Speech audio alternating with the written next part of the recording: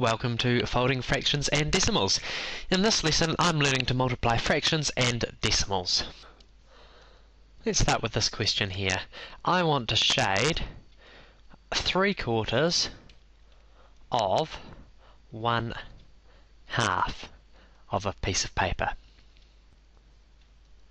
Well, I'm going to start by drawing my half. So if you could imagine, this is a piece of paper and now I'm cutting it in half. Well, so the half that I'm going to be looking at is this top half. Now my question says that I need to shade 3/4 of this half. So that means I need to cut this shape into quarters. And the easiest way for me to do it is just to draw lines down through here. So now you see that I'm cutting it into quarters. This is 1/4, 2/4, 3/4, and that's 4/4 or 1/2. Now the question says I need to shade in 3 of those quarters. So I'm going to shade this one here in, this one here in, and this one here in. And notice I'm not shading these bottom bits here because I'm shading 3/4 of 1/2 and I'm looking at the top half here. So now let's work out what I've got here. Well, you can see that I've shaded 3 pieces. And you can also see that my piece of paper is now split into 8 pieces. So 3/4 of 1/2 is 3/8. Let's try another question. This time I want to shade 1/2 of 2/10. I'm going to start by drawing out my tenths.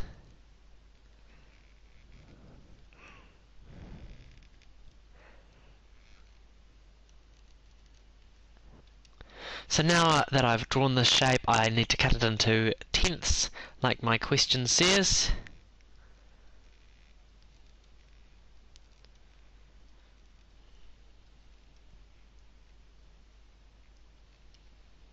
So now my shape is cut into tenths. And it says that the numerator tells me that I'm looking at 2 of these tenths. So I'm going to look at these 2/10 down here.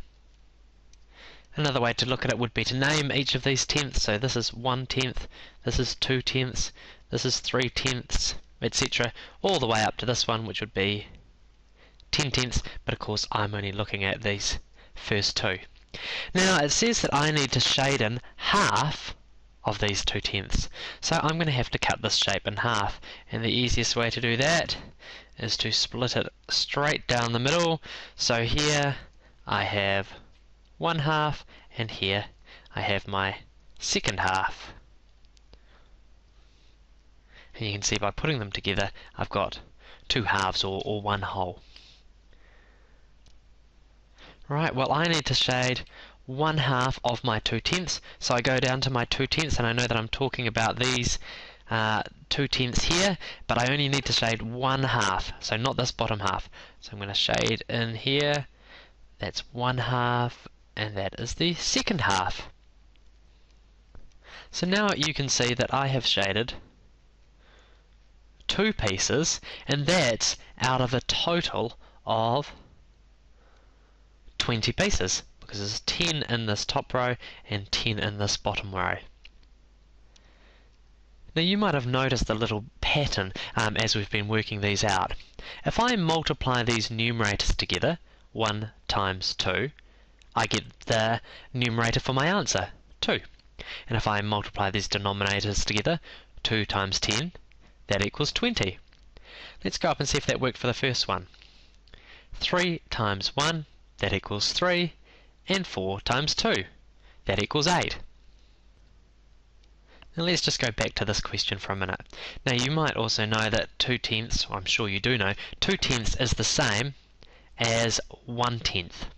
Now at the start of this lesson I said we're going to be able to work out multiplication questions for fractions and decimals. So let's have a look at this question here as a decimal. Well, 1/2 we know is 0.5, and 2/10 is the same as 0.2. Now before we work out the answer to this one here, let's look at a couple of things. Up here we worked out that the answer to 1/2 times 2/10 was 1/10, and we know that 1/10 is the same as 0.1. So when we work it out as a decimal, our answer should be 0.1. Now we also know that from our basic facts that 5 times 2 equals 10. So now I'm just going to write in the answer that we worked out using fractions that we worked out up here. So 0.5 times 0.2 equals 0.1. So what is the point of what is the role of the decimal point in these questions? Well, the decimal point helps us work out where the ones place is. Now, sometimes it can be a little bit confusing working out where this decimal point needs to fit. So one little trick that I use is I think of this question without decimals, first of all.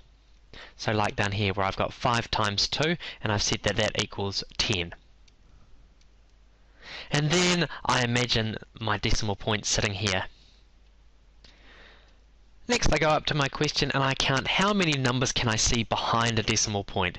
Well, I can see one number behind a decimal point here, and I can see two numbers behind a decimal point here. So now I move my decimal point up 2. So this is where it's going to fit. And I will get 0.1, and you know I don't really need to worry about that 0 here. Sometimes people get a little bit confused with these questions when we're using decimals, because we're doing a multiplication question and we're ending up with an answer that's smaller than the two numbers we started with. But remember, when we go back and look at our pictures here, you can see why we're getting smaller numbers. Because we're talking about a fraction of a fraction. Now let's try one last question without a picture. I want to find 4/10 of 4/10. Now you know from earlier that one way that I can do this is multiply my numerators together. So 4 times 4 equals 16. Then to work out the denominator, I multiply my denominators together. 10 times 10, that equals 100. So 4/10 times 4/10 equals 16 hundredths. Now you know from earlier lessons that we can change 16 hundredths into a decimal. It looks like this, 0.16. Because 16 hundredths is the same as 1/10 and 6 hundredths, because there are 10 hundredths in a tenth. Now let's have a look at this question as a decimal. Well, 4/10 is 0.4, and over here again we've got another 0.4 for 4/10. Now our answer should be 0.16. Let's see if we can work that out. Well, I'm going to do what I did last time. I'm going to imagine it without a decimal point. So 4 times 4, I know, is 16. Now remember, the role of the decimal point is to show us where the ones column fits. I'll just write 16 over here again so I've got a little bit more space. Now my little trick was to go up here and count how many numbers can I see behind the decimal point. I can see one here and I can see a second one here. So imagine a decimal point there, and I need to move it up 2 places. So that's one movement. That's my second movement. So that's where the decimal point is going to sit. And if I look at how, the answer I got when I worked it out as a fraction, I've got the right number, 0.16. I hope you found this lesson helpful. For more lessons, check out teachertools.co.nz.